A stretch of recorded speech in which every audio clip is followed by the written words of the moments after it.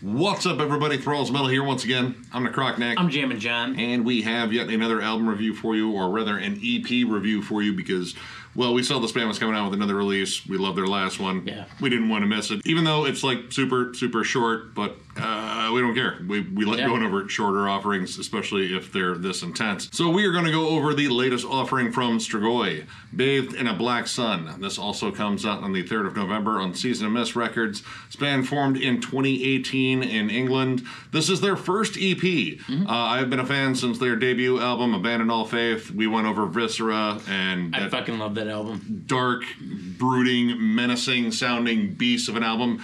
This is essentially a spiritual successor to Gregor McIntosh's previous band, Valenfire. We know Gregor from, of course, Paradise Lost, fucking legendary band. This is sort of a much different outlet for him. Like, granted, it is dark and brooding and, you know, all the things that Paradise Lost can be, but this is much more menacing, sinister, and HM2 driven, just ugliness, and it's just kind of the thing we like. Yeah. I mean, it's stupid heavy. Big, dirty chugs, evil melodies, deep growls. The guitar tone is absolutely crushing. Big atmosphere, gigantic vocals. I mean, it's everything you would want from something like this. And what's really interesting about this band in general, and kind of the same thing with Valenfire, is it's sort of like a two-sided coin thing with this project. He both wants to capture like that more sinister death doom sound, but on the other side, he wants to capture like crust punk and grindcore and kind of whirl it up into not necessarily like a homogenized thing, like it's separated. Like you have songs that are straightforward grindcore, you have songs that are straightforward like death doom, and they all sound dark and brooding. Honestly, it kind of reminds me a lot of like Gatecreeper's last EP, An Unexpected Reality, where the first half was just grindy excellence, and then the last track was honestly one of the best death doom songs I think they've ever written. Oh, yeah. And that is what Strigoi does, and they do it well, and it is on display on here quite rapidly. Like, man, the opening track, the title track, just comes in dark, icy, cold, dissonant, droning riffs. It's slow and lumbering, and Gregor has some awesome vocals. Now, I know I alluded to things like big chugs and dirty, crunchy guitar tones and big sound and atmosphere. It would probably be because of whom it was mixed and mastered by Brad Boatwright and Kurt Ballou.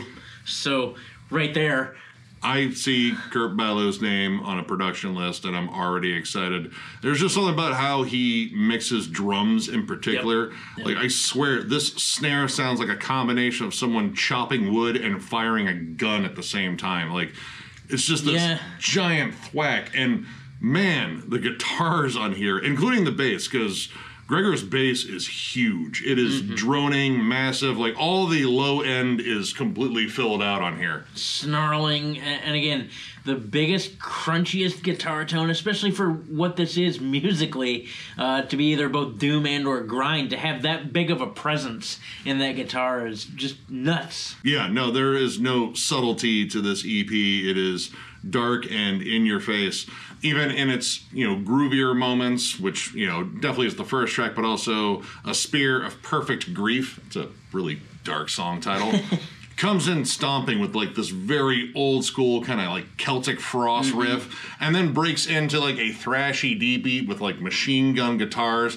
The riffs on there are so classic sounding, but just sort of filtered through this just aggro, disgusting guitar tone that does not want to be friends with anybody. There's some cool leads on there, like peppered in for more atmosphere. Like, you do get some, like, you know, slightly more like melodic moments on there, but a lot of it is to sound as evil as possible, and they want you to know that it's evil no matter what direction they go, because the short, grindy songs, the grotesque, beautiful stigmata, and the construct of misery are all just ugly sounding, like very dark but hyper aggressive. And especially Beautiful Stigmata at 41 seconds, it's about as aggressive as it could be. Just a crusty grindcore song, a lot of like Napalm Death influence. Yeah, I mean, the grindier side of them, it sounds like a combination of Bloodbath and Napalm Death. which that's like a co-headlining tour I would gladly give my money to. 100%. Yeah, especially the grotesque, how it like kind of pivots back and forth between like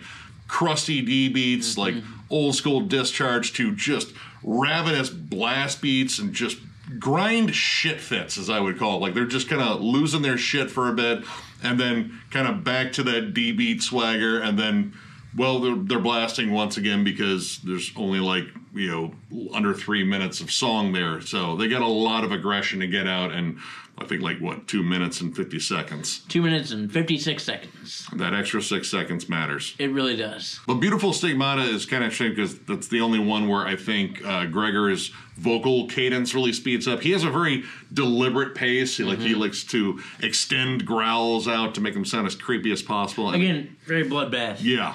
Like, it just sounds gnarly, but the Construct of Misery actually has a cool instrumental lead in it. Honestly, it reminds me a lot of, like, the beginning of Siege of Power by Napalm Death off of Scum. You know, very classic reference. But, yeah, it kind of leads you in with this, like, almost kind of punky, thrashy riff, and then, like, the last 20 or 30 seconds of it is a rabid grindcore shit fit once again, and they excel at both ends of the spectrum. It's right after that Morbid Angel dive bomb. Yeah. The tremolo-y, just kind of airy, just boom, and then off to the races. And you do get like some extra stuff on here. Like there are some more industrial vibes to Bathe in the Black Sun. Like definitely remind me a lot of Godflesh. Like you have like a more electronic sounding drum and just that sort of like grimy, dingy sounding like bass and guitar on there. Pretty much, while this EP is only, what, like 13 minutes or something like that? I don't even think it's that. 7, 8, 9, maybe 12, maybe 13. I don't know. It's very short. It's an ominous number. We're going to stick with 13.